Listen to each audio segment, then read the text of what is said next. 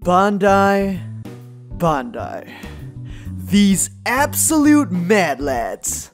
20 years after the release of Digimon World 3, last Friday, the 9th of September, Vemmon, Snatchmon, Destromon, and Galacticmon were added to the official Digimon reference book with brand new official artwork. For those less familiar, these guys are the game's final boss line, and for the last 2 decades, they have literally only existed inside the game with pretty much no acknowledgement in wider Digimon media.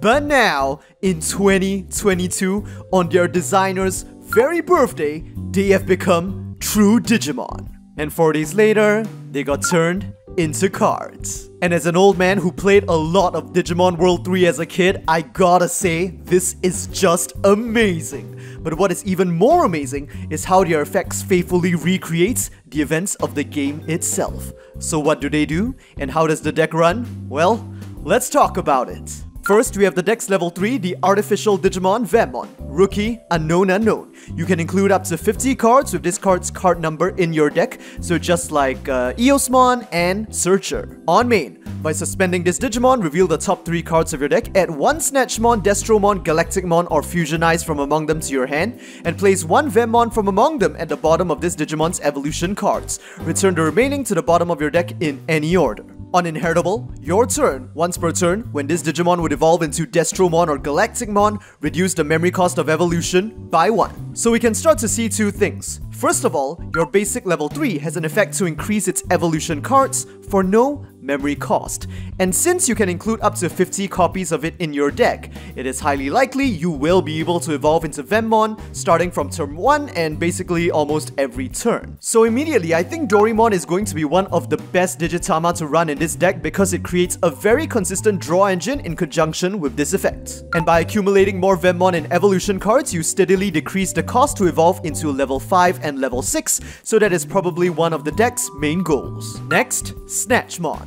On Evolve, you may place up to 2 Vemmon from your trash to the bottom of this Digimon's evolution cards. Then, if this Digimon has 4 or more Vemmon in its evolution cards, return 1 Fusionize from your trash to your hand. Now this is a really sick recreation of the events of Digimon World 3 because, near the end of the game, 4 Vemmon actually fuse together to become Snatchmon. And that's why the number 4 is really important here. Not only that, the cards are designed such that you should be able to naturally achieve this. So for example, let's say you move out your Vemmon from the raising area, you suspend it to activate its effect, and give it another Vemmon from the top of your deck. Then if you evolve it into Snatchmon and add 2 more Vemmon from your trash, you will have exactly 4 in its evolution cards. Also allowing you to recycle Fusionize, which is the signature move of the entire line. On Inheritable, all turns once per turn, when you return a Vemmon from this Digimon's evolution cards to the bottom of your deck, unsuspend this Digimon, and this Digimon gains blocker until the end of your opponent's turn. The significance of this effect will become much clearer once we look at Destro and Galactic.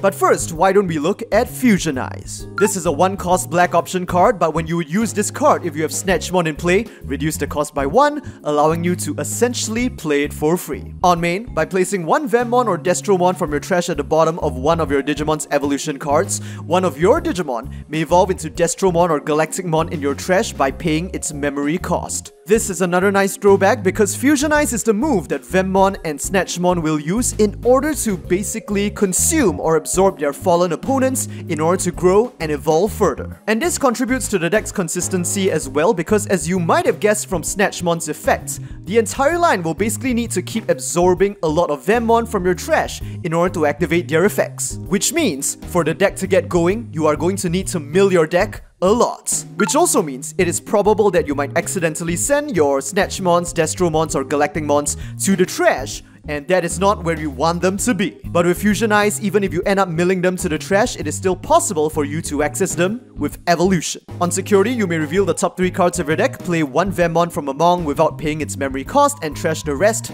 So yep, it helps to mill your deck a bit, and the Vemmon that comes out can serve as an additional body and also help you search as well. Now we come to Destromon. Level 5, Ultimate Unknown.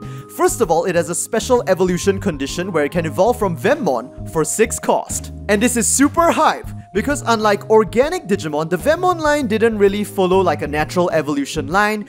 It doesn't evolve from like Vem to Snatch to Destro to Galactic. Instead, Destromon is the result when one Vemmon absorbed the data of Juggernaut, the most powerful battleship in the world, with its fusion eyes. So that's why it is extremely satisfying to see that Vemmon does have a direct evolution route into Destromon. On Evolve, reveal 3 cards from the top of your deck, place 1 Vemmon from among them at the bottom of this Digimon's evolution cards, trash the remaining. Then, if this Digimon has 5 or more Vemmon in its evolution cards, delete 1 of your opponent's tamers. So this time the magic number is 5, but as I explained earlier, if you have enough Vemmon in your trash, your Snatchmon should naturally end up with 4 Vemmon beneath it, so when you evolve it into Destro, the Vemmon that you absorb from the top of your deck will naturally be the 5th, unlocking its effect, while also milling more cards from the top of your deck to set up for future plays. And its effect to delete an opposing tamer could be a reference to how in the game, when Destromon first appears, it actually blows up an opposing fleet of naval ships. In other words, it probably killed some humans in the story. On Inheritable, opponents turn once per turn when your opponent's Digimon attacks by returning 2 Vemmon from one of your Galacticmon's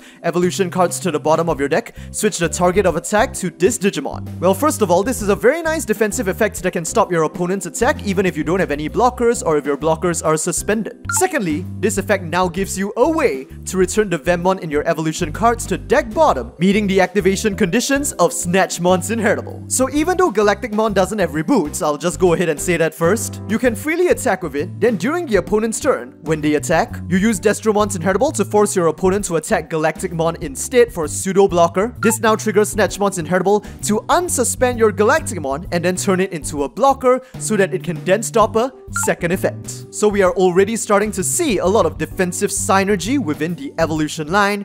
Now shall we move up and see the final form, Galacticmon. This guy is so damn cool, level 6 Mega Unknown. He is our second secret for BT-11 Dimensional Phase.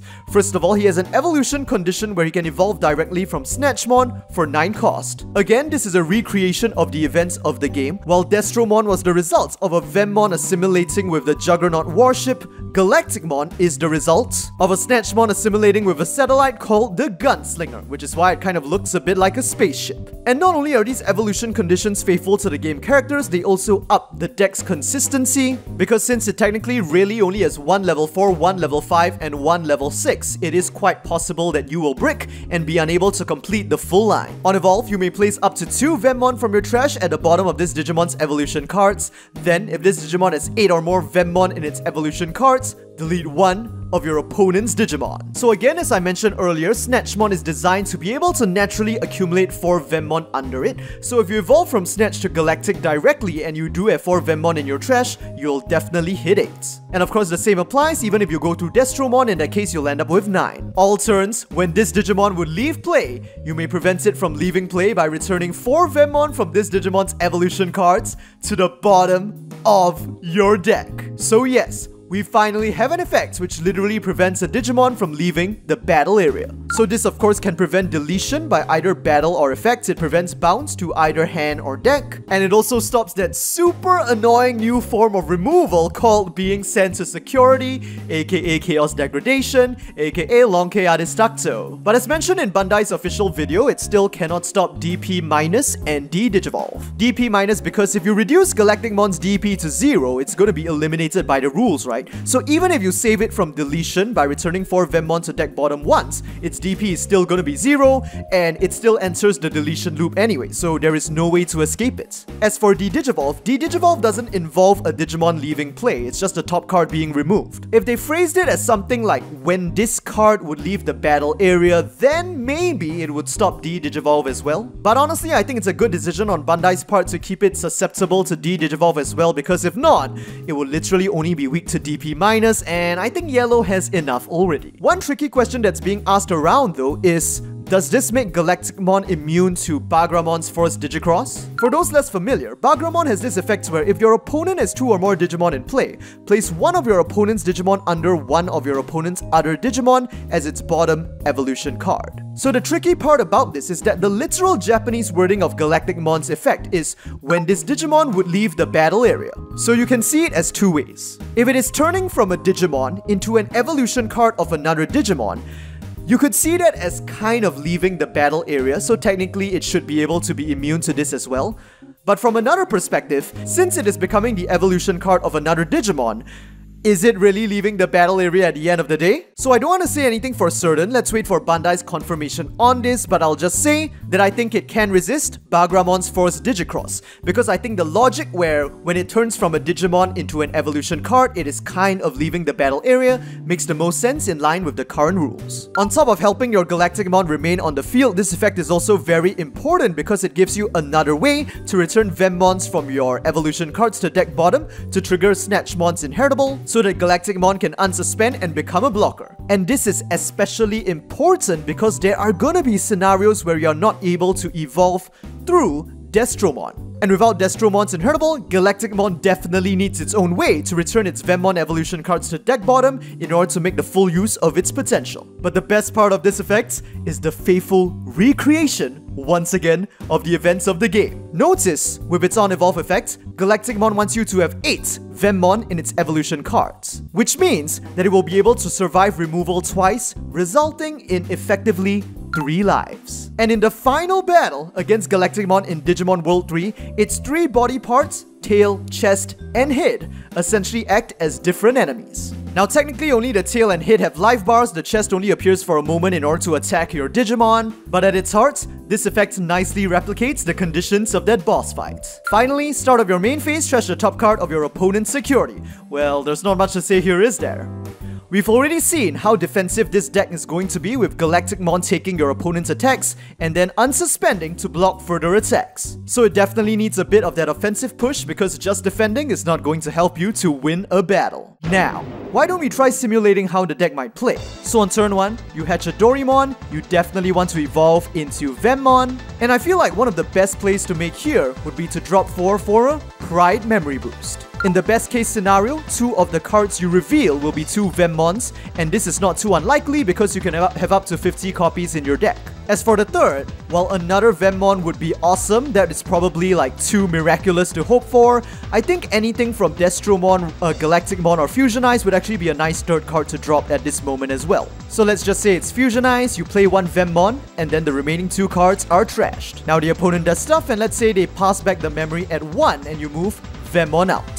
First, you attack with the new Vemmon. Since it has 1000 DP, it is most likely going to be deleted and go into your trash. Then you activate the main effects of the Vemmon with Dorimon, suspending it, catching a Vemmon and hopefully 1 other card of the deck. So that now, you can attach 1 Vemmon to its evolution cards and also search out another key card. And with Dorimon's Inheritable, you gain a draw as well. Now, since your Vemmon has another Vemmon under it and you have 2 Vemmon in your trash, the ideal play to make would be to evolve it into Snatchmon.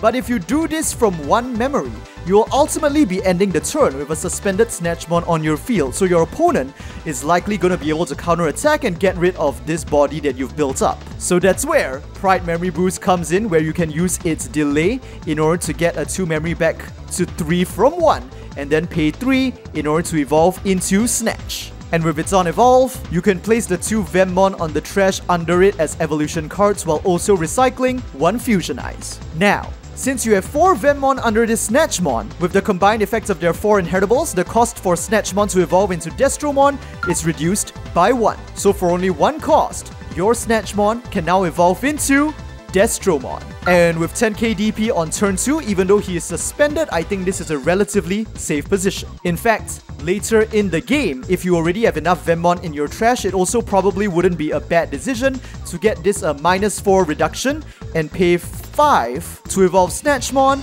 directly into Galacticmon. Also, if you are at this point and you do not have Destromon or Galacticmon in your hand, maybe because you accidentally milled them, with Pride Memory Boost for example, the recycled Fusionize can be used to force the evolution. In fact, in this scenario, you could even put Destromon under Snatchmon in order to give it the inheritable while evolving it up into Galacticmon. Now, once you have a fully grown Galacticmon on the field, this is where the fun begins. On your turn, you freely attack, pass it over to the opponent while Galacticmon is suspended. Then when your opponent's Digimon attacks, you can use Destromon's Inheritable, returning 2 Vemmon from Galacticmon's evolution cards to deck boredom in order to change the attack target to Galacticmon, and if the Digimon is weaker, they'll die. Which will at the same time trigger Snatchmon's Inheritable, allowing Galacticmon to unsuspend and gain blocker for the turn. So now when their second Digimon attacks, I mean they probably wouldn't because your Galacticmon can just block and kill it as well. Alright, that's all I have to say about the Galacticmon deck today. Personally, I don't see it making any large impact on the meta, but I think that is also a good thing because since it's a secret, you don't want to force people to spend the money on it just to become relevant. Still though, it sounds like it'll be super fun to play and it's a deck that I'm really hyped to try out. Hopefully you guys found this video useful and I will see you guys in the next Digimon card video.